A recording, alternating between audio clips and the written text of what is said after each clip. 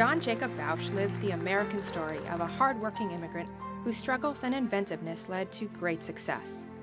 Bausch gave us more than a century of optical innovation.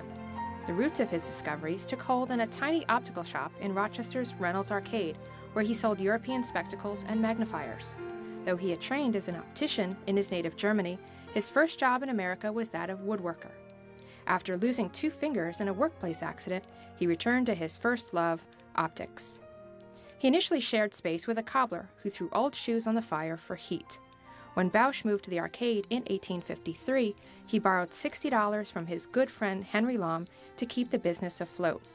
The two shook hands and set out on a path to creating a new industry in America. Even with the loan, the business floundered until Bausch stumbled on a piece of vulcanized rubber on a walk in New York City. He began to experiment, carving the rubber into a shape, melting it on the family stove, and hand-forming it into eyeglass frames.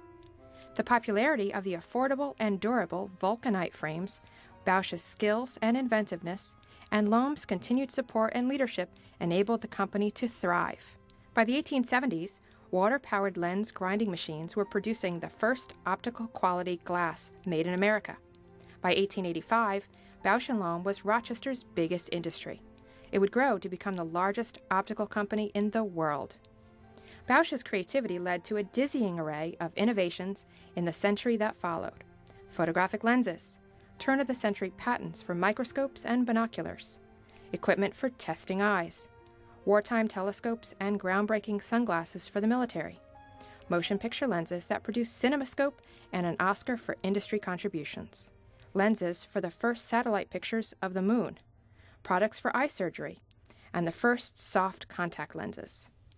The expanding company also played a role in the formation of Rochester Institute of Technology.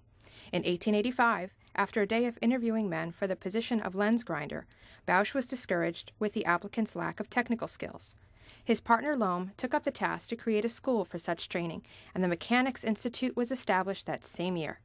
Always active in the business, Bausch was often on the factory floor working alongside employees. In the mornings, he stood at the door and greeted them by name.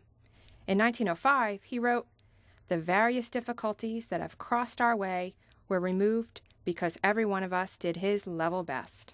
J.J. Bausch's children carried on his work to develop the company and help people see. When Bausch died at age 96, he was eulogized as a man of far-reaching vision, of undaunted courage, of unfailing hope.